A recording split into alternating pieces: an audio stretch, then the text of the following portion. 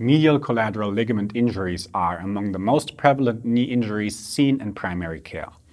It's therefore of particular interest for our healthcare systems that physicians and physiotherapists are able to filter patients with suspected MCL injury prior to referring them to secondary care. But what are the key findings that clinicians can rely on in the diagnosis of MCL lesions?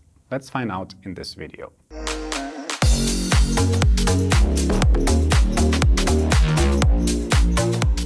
Enroll in our online course now. Link is in the video description. Hi and welcome back to Physiotutors. Castelline et al. From 2008 conducted a study to investigate the diagnostic accuracy of patient history items as well as orthopedic tests to assess the integrity of the MCL.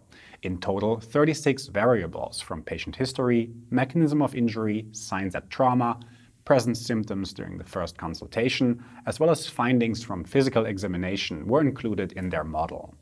Ultimately, 4 variables made it into the model.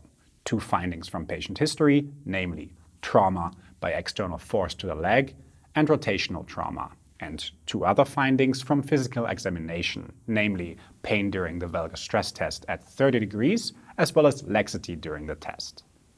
In case at least 1 out of 2 findings from patient history and pain reproduced during the valgus stress test at 30 degrees are present, the positive likelihood ratio of an MCL lesion as confirmed during MRI is 4.8. In case laxity is also increased during the valgus stress test, the positive likelihood ratio rises to 6.4. In case only 1 finding from patient history is present, and no physical examination findings are positive, the presence of an MCL lesion can reasonably be excluded and reduce the number of unnecessary referrals for imaging.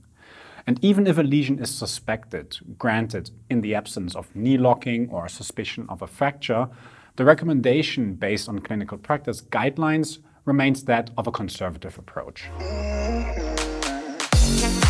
Alright, thanks for watching this short video on a cluster for MCL injuries. If you'd like, you can watch our video on the valgus stress test on the left. Check the links in the video description for more Physiotutors resources, and as always, I'd appreciate if you gave this video a thumbs up and subscribe to our channel if you haven't yet. This was Andreas for Physiotutors. I will see you next time. Bye.